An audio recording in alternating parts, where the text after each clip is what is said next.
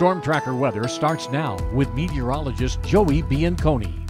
All right, welcome back, everybody. We have a beautiful sunrise out there, clear skies over Helena right now, 49 degrees. We have some calm wind right now, but that's going to change later on today. Same with Great Falls here. You're at 50 degrees right now, so pretty warm. And if you're on the Aurora hunt for the next couple days at least, we still are under a G1 class storm warning here. It'll last through Tuesday morning, but G1 means we have KP values of between 2 and 4, which that puts the northern lights to the north of the United States. So they'll be in Canada, and maybe if you're on the high line, you might be able to see a few glimmers up there, but for the most part, it's done here in the state of Montana. So if you got out on Friday and Saturday, those were the 2 days where we just had incredible auroras pretty much everywhere throughout the state. So temperatures across the state right now, well, we're in about the mid-50s, ranging all the way down to the mid-30s in the southwestern portion of the state near Butte.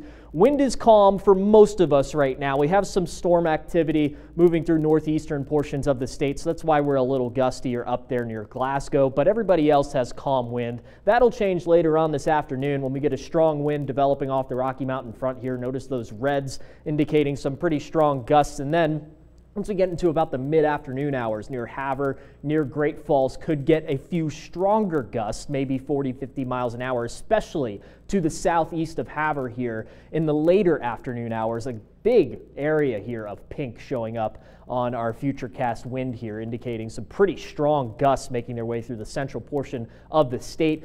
This is the front that makes its way through. It'll be in eastern portions of the state by tonight. They could get a few stronger gusts and some stormy weather, but wind direction will shift out of the north tomorrow, and we'll have some shower activity near Helena and Great Falls, but the wind does stay light. So radar right now, here's those few showers making their way through northeastern portions of the state, including a few lightning strikes in Canada. And then notice this little feature right here, this cloud cover making its way into eastern Washington. That is our front. We have some cloud development on the front side of that frontal feature there, and even some severe weather going on in the deep south right now. Mississippi, Alabama getting hit pretty hard with some severe thunderstorms. So those showers in eastern Montana move out pretty quickly throughout the morning, and then we'll dry out at least until about the early afternoon hours. And notice northwestern portions of the state near Cut Bank, Kalispell, we get some storm development, and then we really start to explode in coverage into the mid-afternoon hours. I think us here in Helena will stay mostly dry. We'll have some strong downsloping wind, which will kind of stabilize our atmosphere a little bit, but at least up near Great Falls could get a few thunderstorms rolling through this afternoon. A lot of that coverage shifts towards the east tonight, and then we'll have a little bit of redevelopment of some showers and storms on the backside of the system as it makes its way through.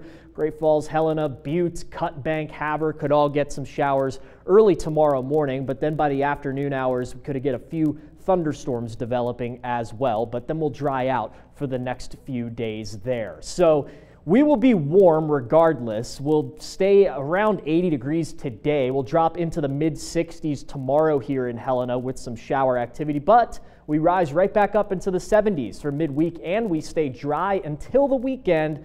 We have a little bit of a cool off as another system makes its way through with some rain and thunderstorms.